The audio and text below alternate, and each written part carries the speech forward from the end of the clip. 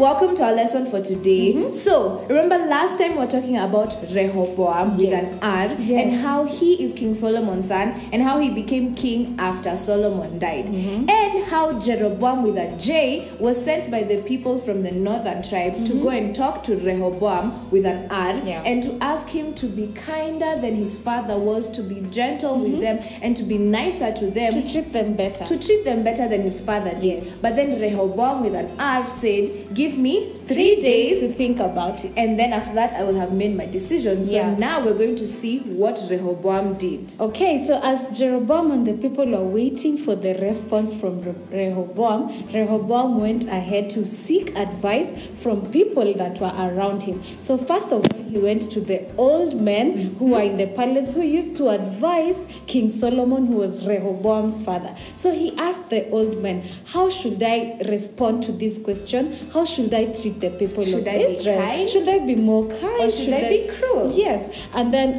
the old men told Rehoboam, you need to treat the people more kinder than your father did. You need to treat them with kindness and be gentle to them. And be nice be nice to them. And when you do this, the people are going to love you, and they will submit to you, and they will serve you. And they will be very, very loyal to you. They will be loyal to you. But Jeroboam Rehoboam with an R was not okay with that answer. He was not satisfied. So what he did is he went to another group of people to seek advice to the same question. So he went to his age mates, the people that he had grown up with. So they were around the same age. So he asked, and these were the young men now. So he asked the young men, what do you think I should tell these people? What should I tell Jeroboam and the people of Israel? Should I treat them more kinder, or should I continue to be harsh like my father was? And the young people told him, you need to be more harsh than your father was. You need to be more cruel than your father was. So when you do all this, when you're harsh and you're cruel, they are going to fear you, and they will not rebel against you. And Rehoboam thought for a minute, and he said, I think this is a good idea. I'm going to be more harsh and more cruel than my father was, so that the people will fear me, and so that they will know I am their king. Yes. So after he got advice from all of these people, the 3 days were up, and Jeroboam and the people who are with him came for an answer. And then Rehoboam with an R told them, go and tell the people that what my father was to them is nothing compared to how I will be to them. Which meant that he would be harsher, he would be cruel, he would be more cruel, he would be mean to the people, and the lives of the people would be harder than they were at the time of Solomon. So Rehoboam thought that if the people heard this, they will fear him, and they will never even think about rebelling against him. But when Jeroboam with a J went and told the people what Rehoboam had said, the people were angry and they were upset, and they started shouting, down with Rehoboam, down with David's family. That meant they didn't want Rehoboam to be their king and they anymore. did not care what was going to happen to them. They were now very tired, and they were fed up with all of the things that had happened. So if Rehoboam was going to be worse, they did not want him to be their king. So instead, they wanted Jeroboam to be their king. But what happened was Rehoboam heard about what the people were saying, and how they were shouting, down with Jeroboam, down with David's family, and how they shouted this. So what he did is he sent someone to them, and this man was called Adoniram. So Adoniram, they actually knew who Adoniram was. So remember last time we talked about how Solomon would force people to work for him, and he would never pay them. So when he wanted someone to work for him, Adoniram is the one he would send to go and get people and come and force them to work for Solomon. So the people knew who Adoniram was, and they did not like him. They did not like him. They hated him because he forced them to work and they would not pay them. So when Rehoboam sent Adoniram to go and to talk to the people and to punish the people for saying that down with Rehoboam and down with David's family. Now Adoniram was sent to go and punish them. When the people saw him, they picked up stones and they threw stones at him, and they threw stones at him until he died. So they stoned him until he died, because the people were very angry. They were very angry, so they stoned Adoniram until he died. And after this, Rehoboam actually ran away because Rehoboam he was scared. When Adoniram was killed, Rehoboam decided to run away because he thought, I am going to be the next person they're going to kill. So he went on to his donkey and his chariots, and then he ran away and he went to Jerusalem. Yes. So what happened was, now the people wanted Jeroboam with a J to be their king. Yes. So what happened was, Jeroboam and the northern tribes, he had 10 tribes, and all of these tribes were in the north. And these are the tribes that decided to stay and have Jeroboam to be their new king. Yes. But 2 tribes, that is Benjamin and Judah. So now David, remember David was from the tribe of Judah. Yes. So Benjamin and Judah remained loyal to David, David's family. Yes. And David's family included Rehoboam, who is David's grandson. Yes. So now these 2 tribes decided they're going to let Rehoboam continue to be their king. Yes. So now Rehoboam was king over 2 tribes, that's Judah and Benjamin, and together these were in the south, and they became known as Judah. Yes. And then Jeroboam with a J was king over the northern tribes. The northern tribes, and those were 10 tribes, and those ones remained to be called Israel. So from this, we remember the prophecy we said that God had said that he would, when the prophet tore up his cloak in 12 pieces, and then he said 10 tribes would be given to Jeroboam and 2 tribes would remain. So when this happened, it fulfilled the prophecy that God had spoken. So this tells us that when God says something, he surely follows it to make it come to pass. Yes, when God says something, it will always come true. Yes, and then the other thing we learn from this is that you need to know which voice you listen to. So remember, Rehoboam sought advice from the older men, and then he also sought advice from the younger men. And the older men gave him good advice, and the younger men gave him advice that would cause fear. Yes. And he chose the one that caused fear. So you need to be very, very careful which voice you listen to. And a lot of times the voice that we're supposed to listen to is the voice of God. Yes, because we are children of God. So now we are going to stand up and sing our song. So let's all stand up and sing this song. Okay, kids, so we've just learned about how Rehoboam was trying to make his decisions and give an answer to Jeroboam, and how he listened to all of these other voices, and how he listened to the wrong voice and was making his choice. So now, us as children of God, we should always listen to God's voice, because God's voice is always the right voice. And everyone stand up and help us sing this song about listening to God's voice all the time.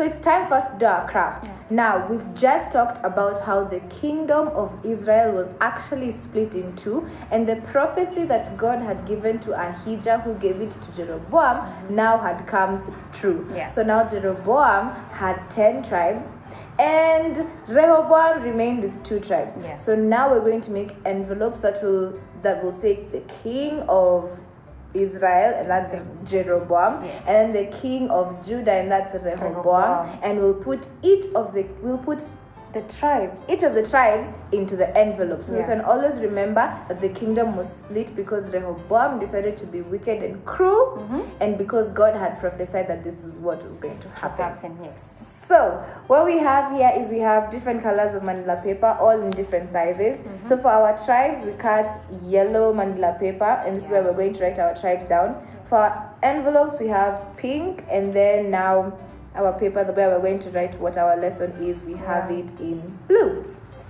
Okay, so let's start. First thing I want you to do is I want you to staple your envelopes onto your blue paper. So I'm going to take it and I'm going to staple on the side. First of all, make sure they're all in the center. I'm going to staple on one side, then close to the top, then in the middle of those two. And then I'm going to do the same thing to the down part.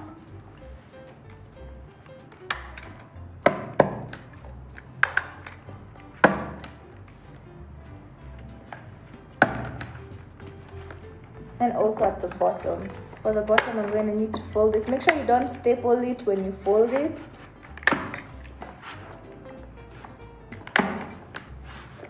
And make sure there's no hole, so there's no space for your tribes to fall out. Yeah. Oops. I stapled my tribe. I'm sorry. I stapled my paper. Okay. So be careful not to staple your paper. Okay. Then now we have our envelope. The first one. So the same thing to the bottom one.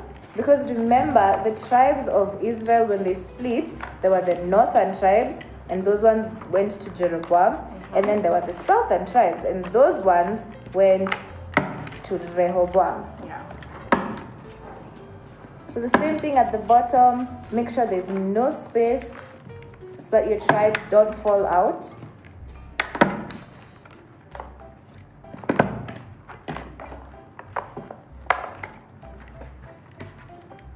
I ran out of staples.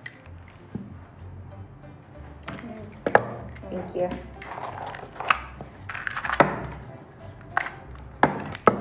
And in the center. Okay, so now that we have our envelopes created, so now there's space in the middle where we'll put our tribes. So I want you to take your pen, whatever color pen you want or you have, and I want you to write down. So on the northern one, the one on top, that's in the north, we write King Jeroboam with a J.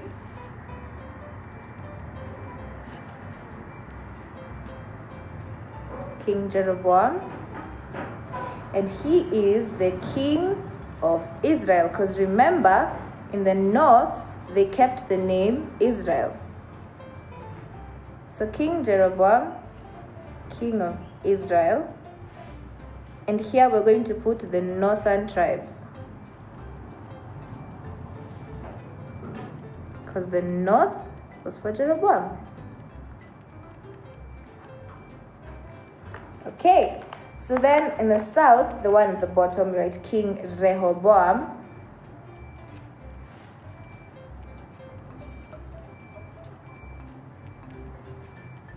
King of Judah, because they decided that they will be called Judah in the south. King of Judah. The south tribes, southern tribes.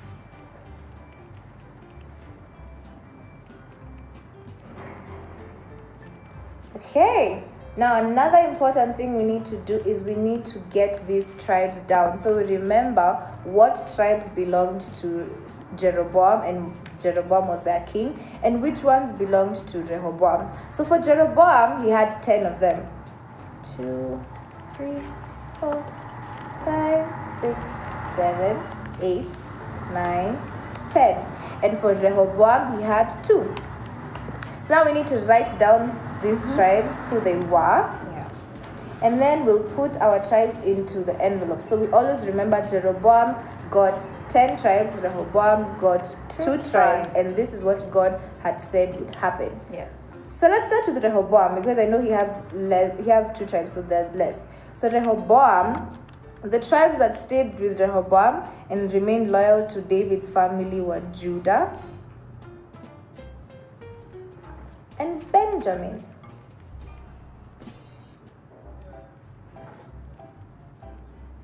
So that's what we write on our 2. It says Judah and Benjamin. And then you're going to take your 2 tribes and you're going to put them inside your envelope. Make sure they go all the way to the bottom. Envelope with Rehoboam on top. Yes, with Rehoboam on top. Yes. Now let's go to Jeroboam. So Jeroboam had Reuben.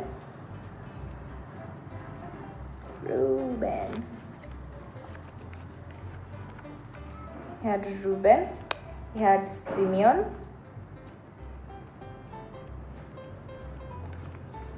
He had Manasseh. Long name. He had Dan. He had Naphtali.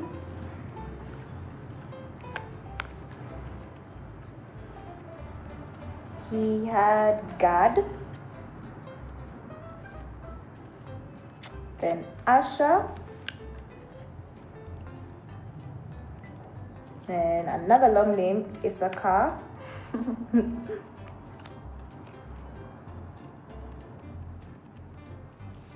And then Zebulun.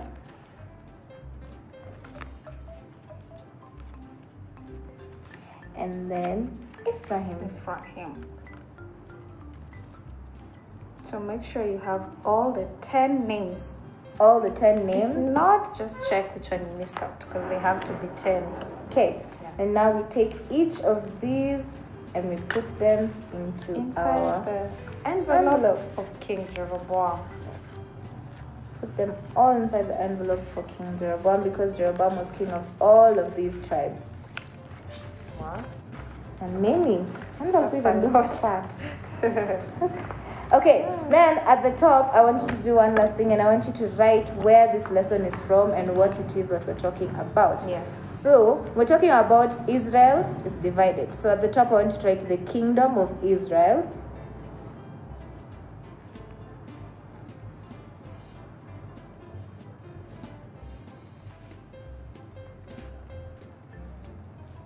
Is divided, because that's exactly what happened. It was divided into 2.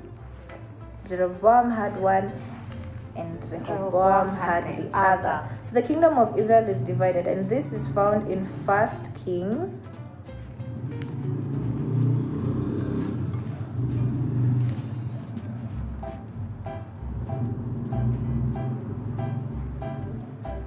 chapter 11. So in 1 Kings 11, we learn the story of how the kingdoms were divided. And our lesson for today is about how when God says something, it will always happen. Yes. And you need to be careful whose voice you listen to. Yes. You should always listen to the voice of God. The voice of God, because everything that God says, He surely makes it come to pass. And that is how the kingdom of Israel was divided. And Jeroboam got the larger part with 10 tribes, and then Rehoboam was left with only 2 tribes for him to run. So that's our lesson today. That's our craft today. Until next time, bye.